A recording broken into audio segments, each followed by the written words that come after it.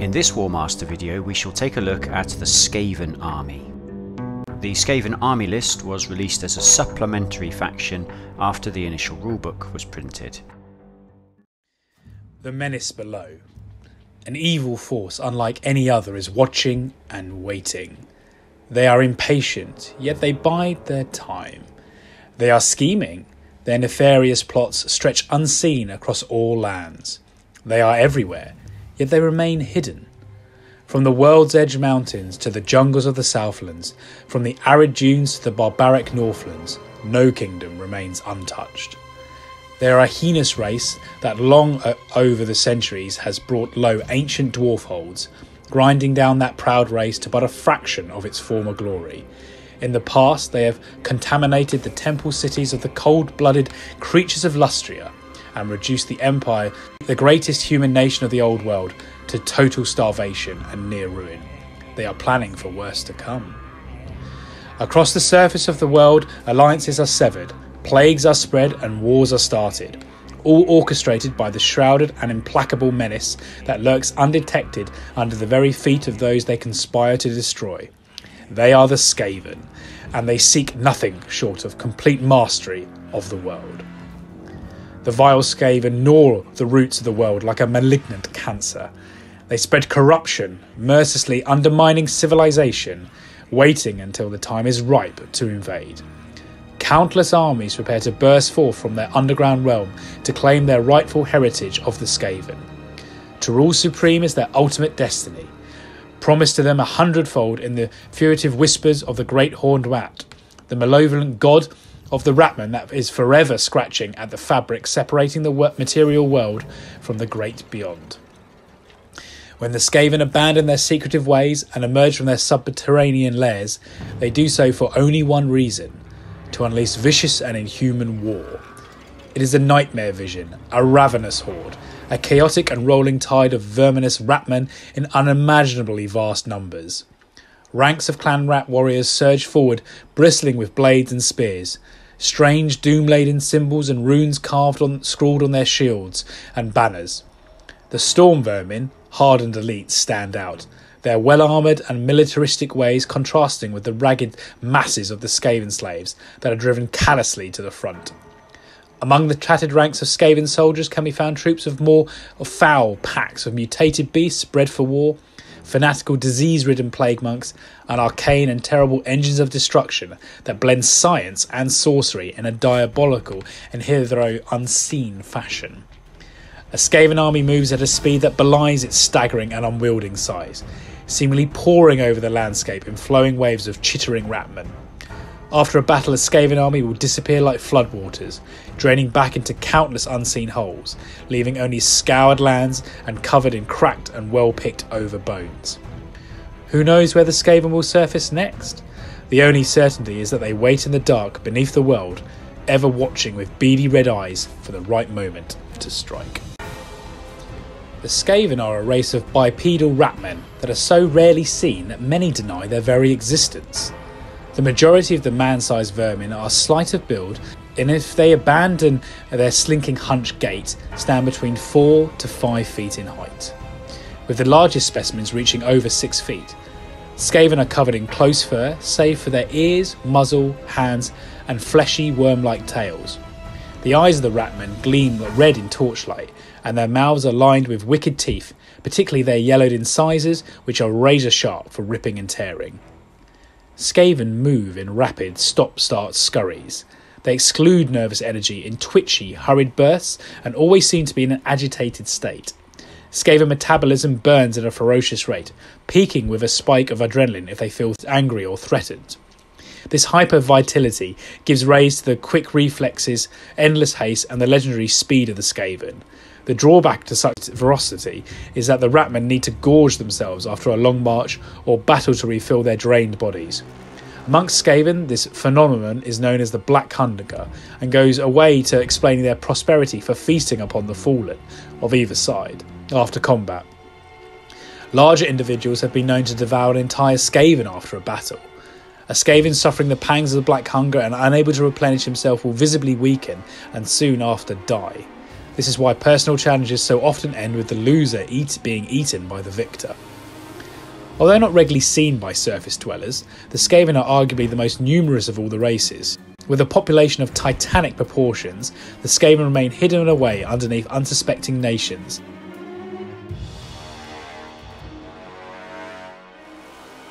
The Skaven army list features 10 troop choices and 3 character choices. You must take 1 Grey Seer as the general, and for every 1000 points you take, you must include 2 units of clan rats and 2 units of rat swarms. There are 7 types of infantry ranging from chaff to heavy, 1 type of artillery and 2 types of machine. The cheap cost of your troops allows you to build a very large Skaven horde. Skaven armies in Warmaster also feature 3 unique special rules. The first, strength in numbers, allows you to build brigades of any size, permitting you to build a very large army without having to spend a great deal on characters.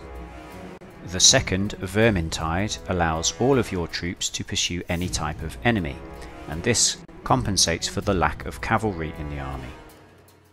The final rule, Under the Lash, restricts the command range of all characters to 20 centimeters, and this underlines the theme of the army, that it should be kept together as one large mass of troops. Clan Rats are your first compulsory infantry type. They have the standard light infantry profile found in many armies in Warmaster, but are 5 points cheaper than equivalent troops from other armies. This discount encourages you to take large numbers of Clan Rats, which fits the Skaven theme of an army composed of hordes of low quality troops. Clan Rats are useful as support for your more expensive troop types, or they can be sent in waves against the enemy heavy hitters to sacrifice them instead of more valuable troops. Storm Vermin are your medium infantry option, and you are limited to 2 units per 1000 points. They have the standard medium infantry profile, but also have a 5-point discount when compared to similar troops from other armies. Their decent armour save of 5+ allows them to take a charge from enemy cavalry without folding immediately. This, combined with their ability to pursue any troop type, makes them an excellent frontline unit choice. Jezzails are your ranged infantry unit choice. They have a Clan Rat profile with the addition of a 30 cm armour piercing shooting attack, and they also get the 5-point Skaven discount. You are limited to 2 units per 1000 points, so it's not a good idea to try and make a shooting army list with the Skaven. The Jezzail stat line can also be used to represent the more exotic weapon teams from the Skaven army, such as warp fire throwers, rattling guns and poisoned wind mortars. Jezzails can be placed amongst your melee infantry to help defend against enemy cavalry attacks or break up enemy brigades with their shooting. They also function well as a backline sweeper unit to protect against enemy flyers, and also make excellent artillery guards. Plague Monks are your Fanatic unit. They have the standard Fanatic profile common to many armies in Warmaster and don't get the Skaven infantry discount.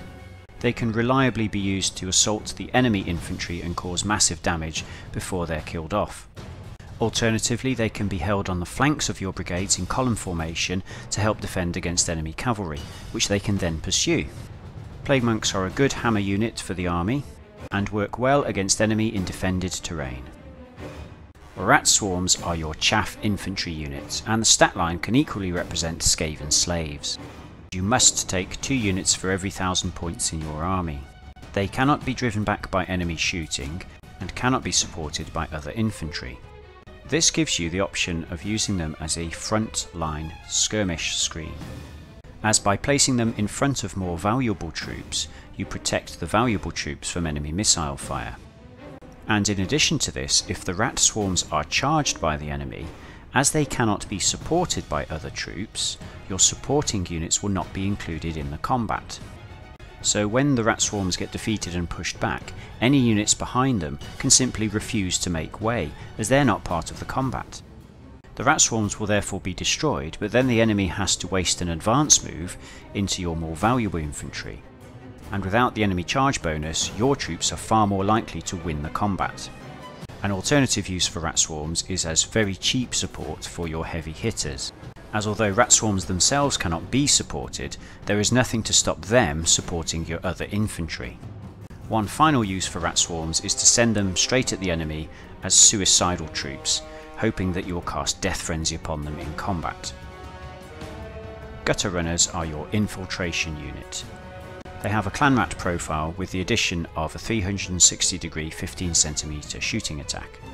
Gutter Runners have the unique option of being deployed via infiltration, which means you can hold them in reserve until you wish to spring an ambush on the enemy out of dense terrain.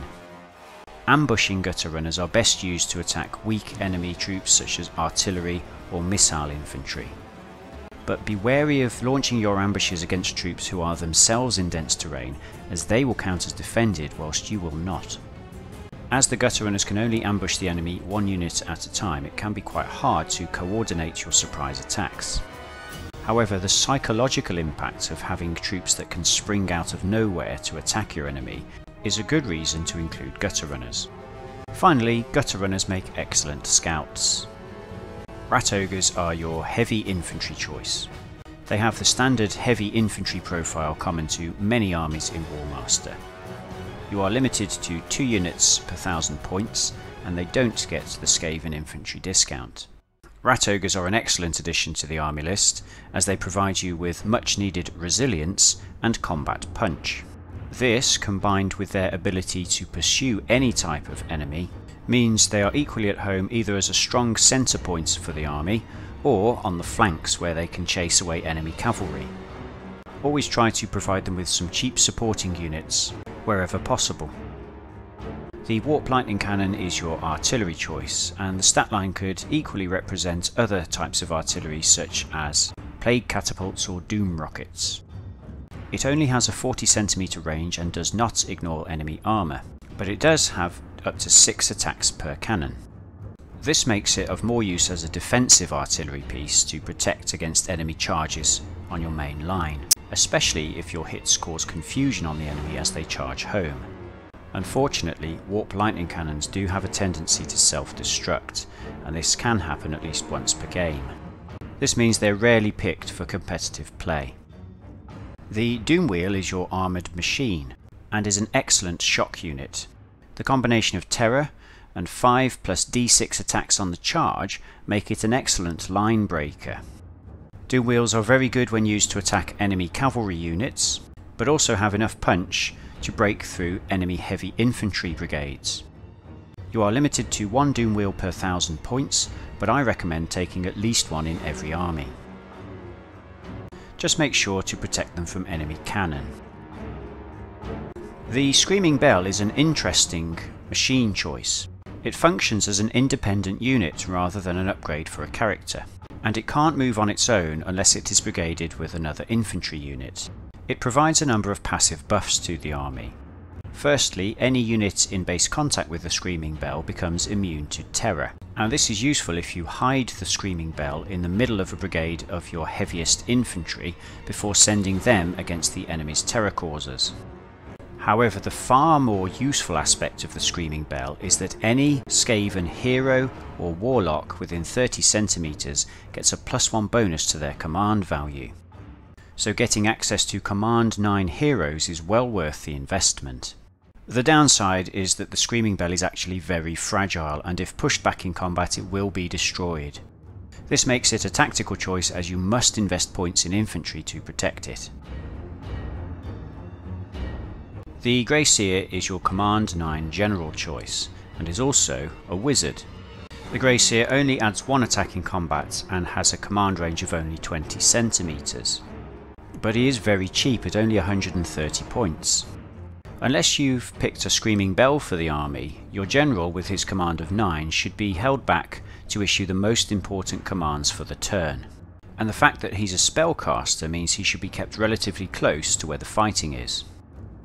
The Skaven hero has a standard hero profile common to all armies in Warmaster, but he is 10 points cheaper than equivalent heroes in other armies, due to the fact that his command range is only 20 cm.